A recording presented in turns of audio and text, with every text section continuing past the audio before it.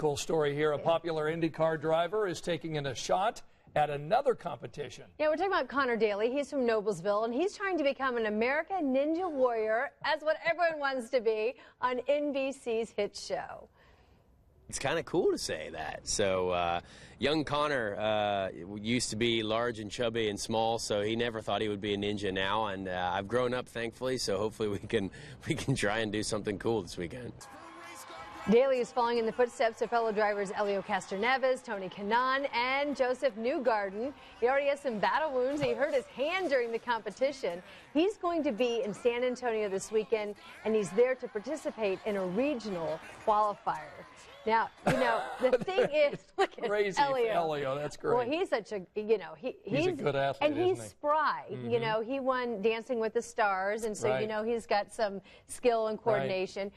But oh my gosh, Tony Kanaan. Oh, Tony Kanaan's a stud. He is just like an athletic specimen, and he wasn't able to advance through. So I don't know. Let's wish Conor Daly some He luck. needs upper body strength, you know. And he needs those hands. He's got to get those bandages off so he can do well. Good luck.